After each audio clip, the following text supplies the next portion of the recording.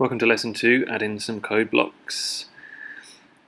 In Scratch right now we're going to go and start with Earth because it's the easiest, and we've got a value of 1. What I'm going to do is just split the blocks apart and just show you where you can get these blocks from.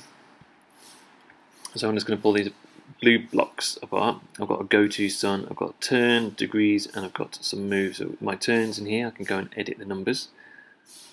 Change this to 0 and change this to 80. Now the numbers I've chosen here are based on the maths, and also the 80 is just the distance from the sun. The 80 is, these numbers go up in 15 pixels from the sun, so Earth is 80 away.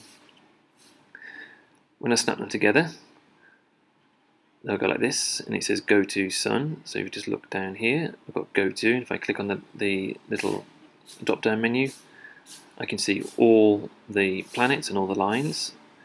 Make sure you name them all, otherwise you're going to get lost. Then drag it onto your scripts area.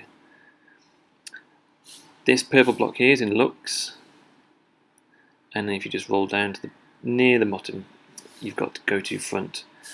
That means that it'll go in front of the stage and go in front of the sun, or it'll go in front of your line that's going to draw behind the planets. So your forever block is here. It's in the sort of yellowy, orangey blocks, and the orange blocks are your events. Put them all together and it should go. The last bit is making sure that your lines are in place. These are just simple pixel. They're in the other videos in lesson 1. Make sure it clears the lines when you click the green flag.